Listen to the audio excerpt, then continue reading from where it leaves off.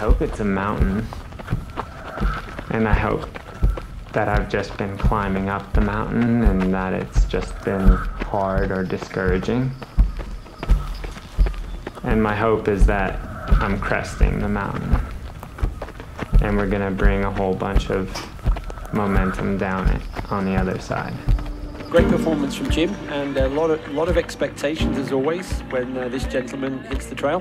The 31-year-old from Flagstaff, Arizona, the three-time Western States 100 champion. American women have been doing very well here. American men have been on the podium, but we have yet to secure a W. The Ultra-Trail Mont Blanc is the Super Bowl of trail running. It's huge, it's international, and maybe similar to the Boston Marathon. It happens every August in Chamonix, France. One of the most spectacular settings. You arrive in the city a few days before the race in Chamonix, and you've got flags from every country of participants there, and it's just electrifying atmosphere, and people are so excited. And over the last 15 years, this race has really become the keystone competitive environment where all the best athletes show up. And American men have not performed to our potential on this stage. Most American observers would agree that Jim Walmsley is the person who has the best chance to win.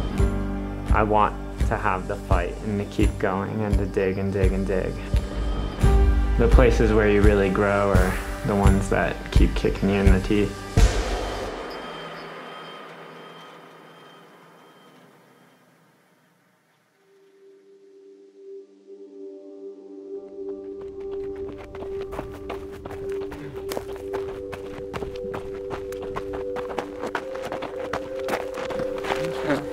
The first time I came here after Western States, when the first big flood came through over here, and I went for a night run for UTMB training, and I hit this with a headlight, and like that direction, I couldn't even recognize my own backyard. It was like gone. Dude, this forest, it's dark. One of my first runs ever, I got caught, and like it was like this sort of lighting. But when you're actually in the trees, it's way darker, and I thought I had enough time. I did not. I wonder if I took us down the wrong way. I think what motivates Jim is a really good challenge that maybe himself or other people might not think he can do. Just something that's really hard to reach for. High expectations. I think that gets him really excited to work towards really big goals. I think what motivates Jim is to be one of the best of all time. He has single-handedly changed the sport in a lot of ways. He's had some of the best performances in ultra running history, and he's rewritten the record books. One of the things that I really admire about Jim is that it often takes him several tries to get it right. He fails a lot in his career. Of course, those failures are vastly overshadowed by the incredible successes that he's had, but he has low moments. He's dropped out of races. He's famously made wrong turns that have resulted in him not winning races. But all those stories, I think, create a much better story of when he is successful. It's born out of adversity, and Jim is not one to shy away from failure. In fact, he always embraces it, learns from it, comes back, and avenges those failures with great successes.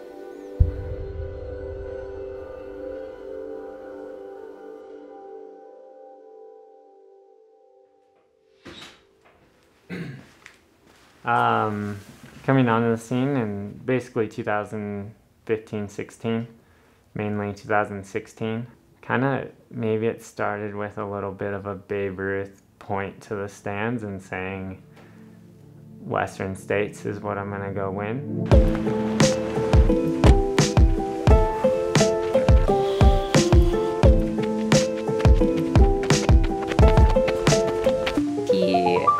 Came out so forward and would state his goals to everybody, and which were super outlandish at the time because he was kind of changing the face of trail running, and everybody kind of was just shocked by it. He sets the biggest goals possible. He looks at the fastest times ever run at the biggest races, and he says, I think I can run faster. I think that I was hesitant at first and just thought he had a really big ego, and that was a bit of a turnoff. But I mean, it was kind of amazing to see that when he did say he was going to do something, more often than not, he would do it.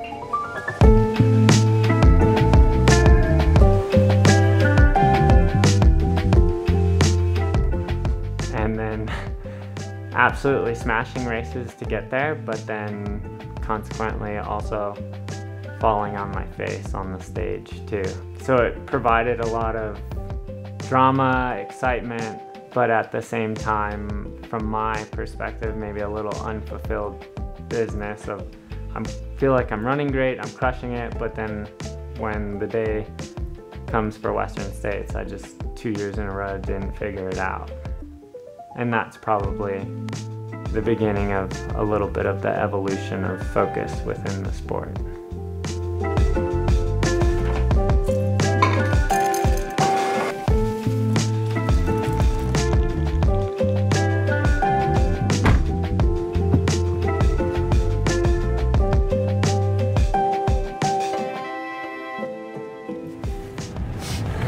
No, it feels like home. It's familiar.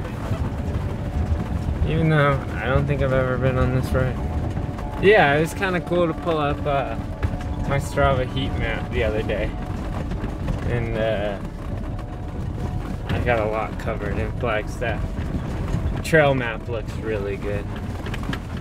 All the social trails, and then there's even like little tiny little red lines every now and then. And it's like, oh, I actually remember those stories specifically of like that was a big bushwhack down, or like, yeah, that definitely did not connect.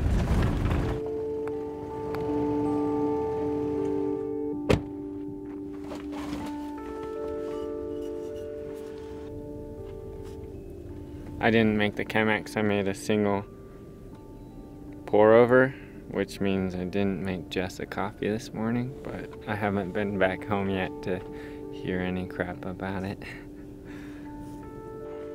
It's gonna be good.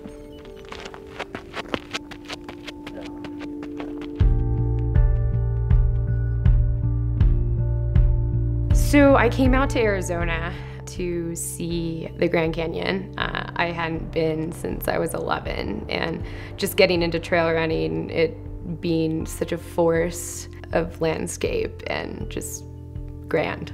Jim had mentioned potentially coming out and running in the Grand Canyon, and I ended up flying to Arizona, and he had planned this super big, elaborate trip. So we went down to Sedona and then up to the Grand Canyon and through the slot canyons up in Page, and I was just blown away by the whole experience. That helped me to get to know him better, and I think I saw a different side of him that maybe not a lot of other people see, and kind of just met the real Jim through that experience.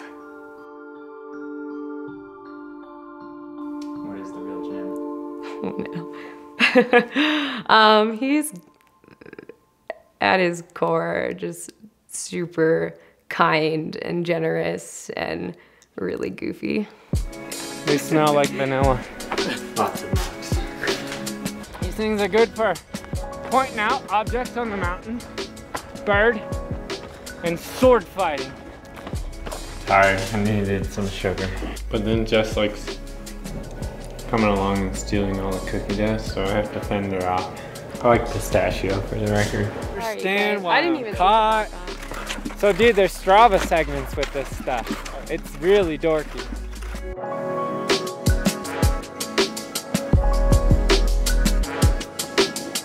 My newfound love of skiing. It's caused me lots of blisters, temper tantrum fits on how bad my feet hurt. Yeah, I think I'm gonna stick with it.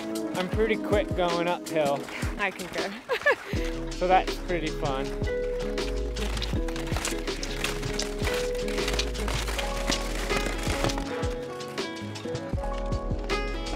this is also been like really good. Essentially, we've started using poles in December. Poles and pack is the life for me. I think I've learned the hard way after last UTMB that I just need to become one with the poles.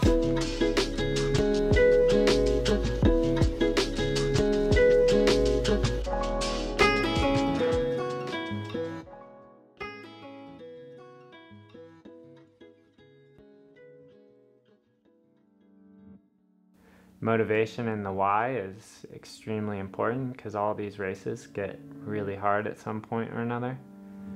And that motivation, unfortunately for me, comes in usually failure before success. There's something about things not working perfectly, not going right, being hard, getting my ass kicked that I like, I guess. So the first time Jim ran UTMB was in 2017. He ran at the front of the race with the great Francois Dane, a 4-time champion of UTMB and one of the all-time greats. Jim suffered in the later stages of the event, still managed to finish 5th overall, but I'm sure was very dissatisfied with that 5th place finish. It would be a career highlight for many athletes on the scene, but I think it just gave Jim a lot of hunger to go back and actually run at the front for the entirety of the event. He's returned 2 more times since 2017 and hasn't been able to make the finish line since. We have received confirmation from the race organization that Jim Walmsley is officially out of the 2021 UTMB. The places where you really grow are the ones that keep kicking you in the teeth. And essentially, at this point, it's felt like I've been doing it to myself at UTMB now, because 3 times I've raced UTMB, I feel like I've underperformed every time. And in addition, I feel like I'm not setting myself up for success there. Jim Walmsley has not been able to put it together here at UTMB. I think so. In the fall of 2021, we got back from France and yet another UTMB where he had to drop out, unfortunately. I think we were sitting in the living room and he said, I think that the way I'm going to win UTMB is I have to be like the Europeans. So we have to move there. I'm like, oh, we have to move to France? Wait, why can't we just go to the San Juans in Colorado where we train every year? Those mountains are similar to the Alps. And it's like, no, it's not the same. It is well known and talked about quite often, especially in the professional ranks, that an American male has never managed to win the race. It is not for lack of trying. We've had a lot of our best compete at UTMB over the course of the last several years, and for whatever reason we haven't been able to put it together. Meanwhile, on the women's side, we've had several champions. Courtney Dauwalter, Rory Bozio, Chrissy Mail, Nikki Kimball have all won the race as Americans going over to compete on that stage, but for some reason the men haven't been able to put it together. For me, UTMB requires adaptation in that I'm not from the mountains. I didn't grow up in the mountains. Everything's not just common sense. I don't think any of it's not learnable. I was really nervous at first, but now I'm pretty excited to move to France. So it's time for a change. Yeah, I'd say Ultra Trail needs more definitions to it. Long hair, a little smelly, not as serious. It's okay to walk, and generally it's a party all the way till the last person finishes.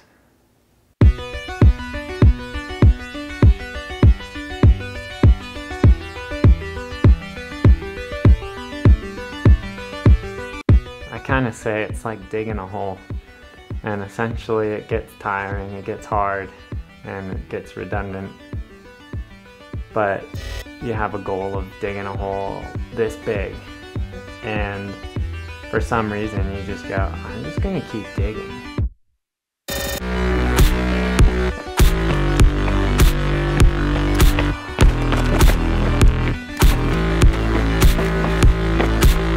And you have this motivation, this drive, and no quit to just keep digging and digging and digging.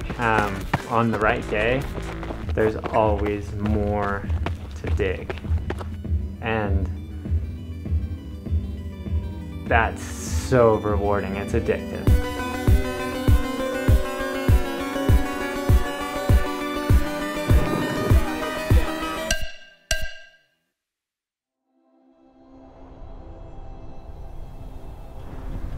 Running's definitely a part of my identity, which I think I'm comfortable with being right now and kind of a priority in life. I think I also realize it's not going to be that forever. I think time and time again why we sign up for these races or do these challenges is because it changes us. And if you're not doing something that challenges you or questions who you are, I guess, as a person, won't enable you to ever grow.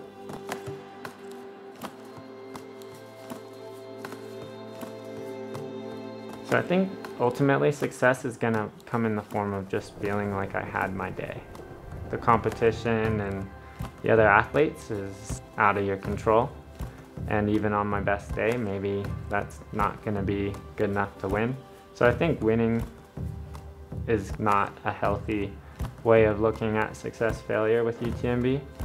I think growth and learning how to race a trail ultra through the mountains like this efficiently and trying to replicate that is important. Ultimately, I want to be able to dig on race day, and I want to have the fight and to keep going and to dig and dig and dig. If I can bring a big shovel and keep working it all day, ultimately I'm going to be pretty happy and satisfied with that.